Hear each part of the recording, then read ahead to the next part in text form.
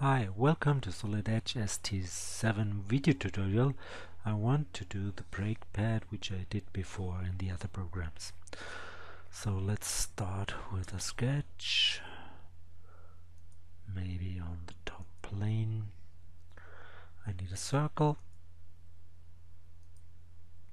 and this should be 160 diameter, and another one which should be 112 in diameter, like this. Close the sketch. Now I want to make an extrude, so let's go for extrude. Select this one, that one, and the distance should be 16, and OK.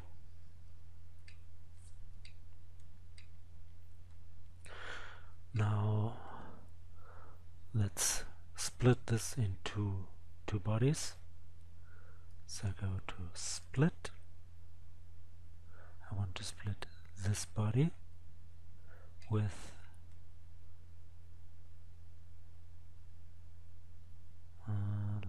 let me check. It's this plane.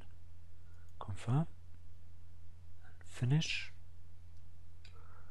and hide this body.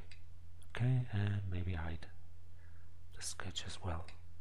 Okay, now I need another body, therefore I need another sketch, so I go to sketch on that plane.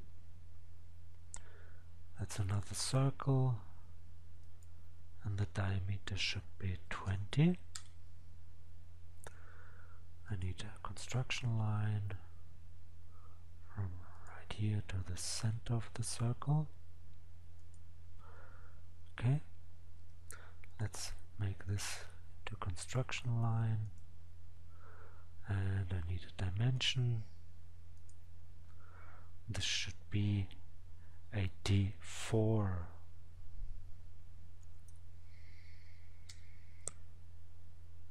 And okay, and I need an angle. Well, there you go, between this axis and that line, and this should be 45. And confirm.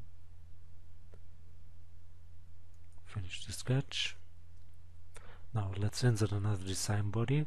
Let's go to add body. It's another body. I want to do an extrude with the sketch.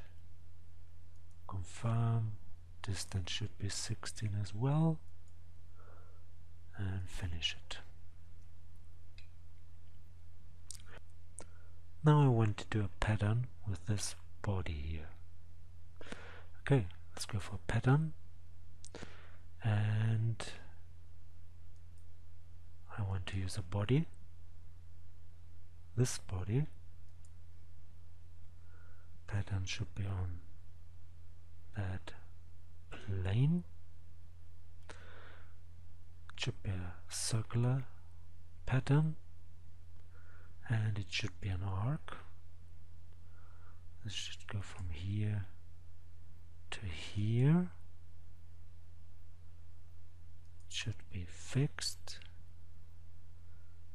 and the spacing should be 45.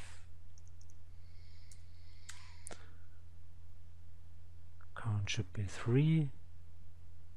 Yes. And finish it.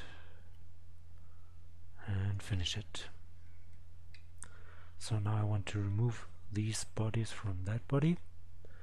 So I go to subtract, and first select the target body. That's this one. Right click and remove these 3. Right click and finish. Now let's hide these and hide the sketch First, this has to be the active body, so go to design body 1 and make it to the active body. Now I can go for the thin wall. Common thickness should be 2 millimeters, and I want to remove this face, that face, this face, and that face, and I need a different thickness on this one, and this should be 3 millimeters. Confirm and finish it. Okay, now I need 2 holes, so go for a hole, and it should be on this face, and let's take a look. Size should be 10, that's okay. And to make it a little bit easier, I use the middle point of this line, and the same over here. Okay, and in this direction, confirm. Now I have to mirror the whole brake pad, so go for mirror, but mirror copy part, and I want to copy this one, and the plane should be the top plane, this one. Okay, finish it, and I'm done. So I hope you enjoyed this video as well. See you to the next one in this series. Bye bye.